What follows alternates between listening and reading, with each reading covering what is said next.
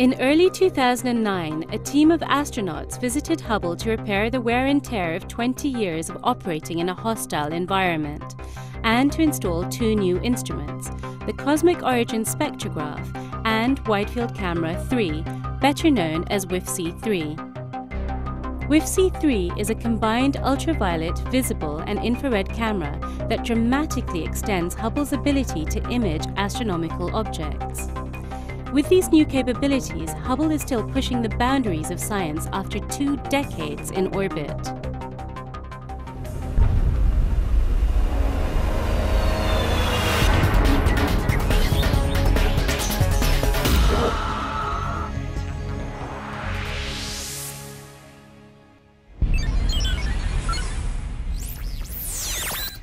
This is the Hubblecast, news and images from the NASA ESA Hubble Space Telescope.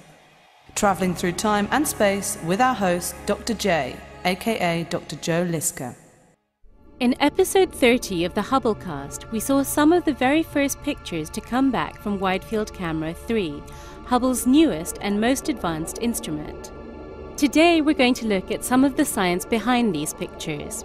We'll find out how this remarkable new camera is helping Hubble to see the invisible, look far back in time, and spot objects further away from us than ever before.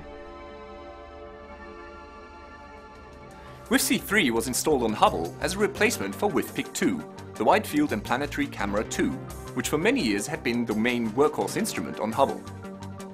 Not only do the two instruments have very similar names and look virtually identical, the capabilities of WFC-3 are also in some respects just a tweaked version of those of its predecessor, although with sharper images and a more sensitive light detector. But on top of these incremental improvements, WFC-3 also brings a whole battery of new functions to Hubble that are getting us astronomers really excited. WFC-3 is actually two instruments in one. The ultraviolet and visible light channel is WFPIC-2's replacement, cramming 6 times as many pixels into a similar field of view.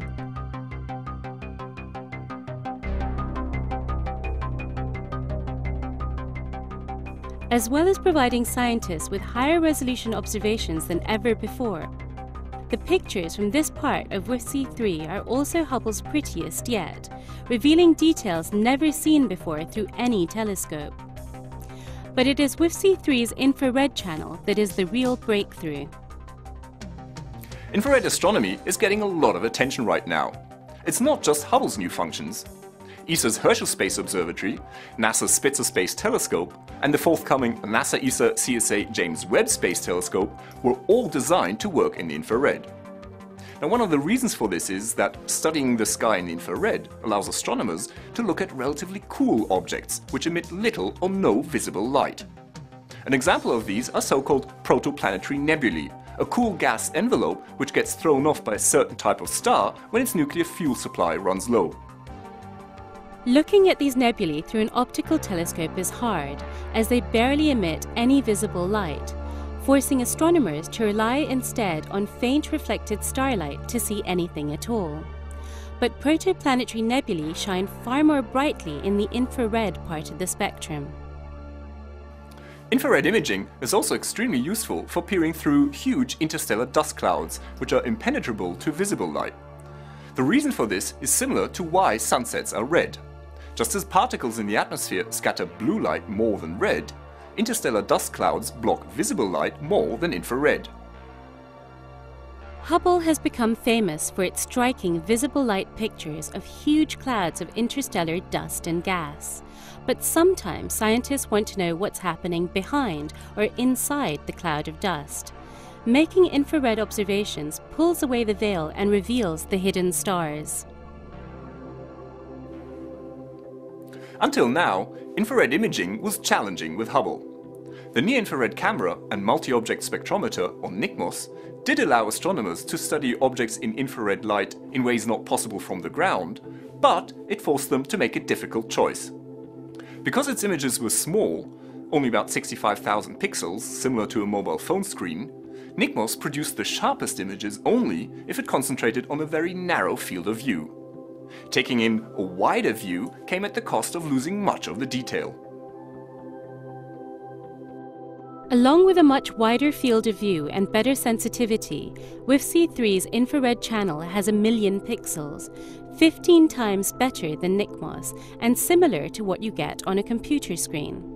This means astronomers no longer have to compromise between how much of the sky they can observe and how much detail they can study it in. These improvements mean Hubble is now far better at observing large areas of sky, as well as very faint and very distant objects. These are key for the science of cosmology, the study of the origins and development of the universe. Because the universe expands, light waves coming from distant objects are stretched as they travel through space, and their wavelengths become longer. The further an object is away, the more its light is stretched on its journey to us, and the redder the light appears.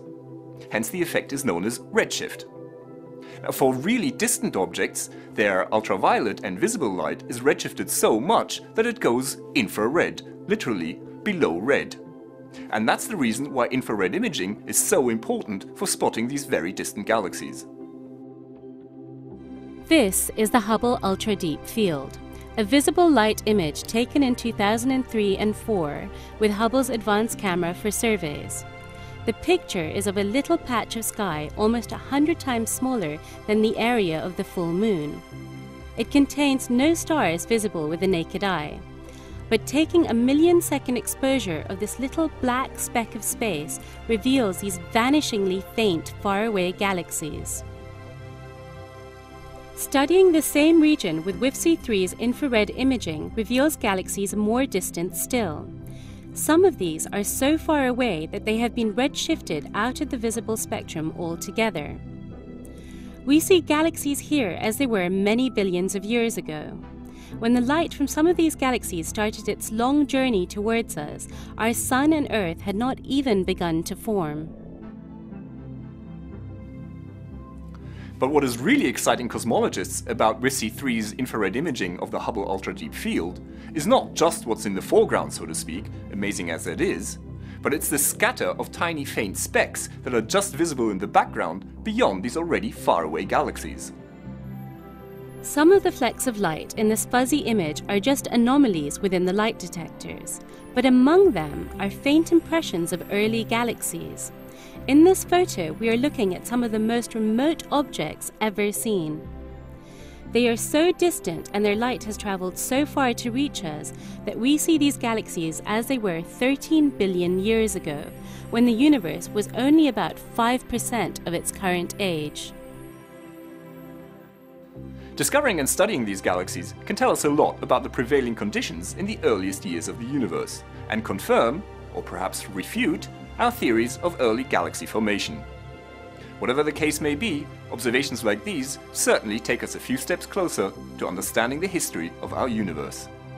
This is Dr. J, signing off for the Hubblecast. Once again, nature has surprised us beyond our wildest imagination.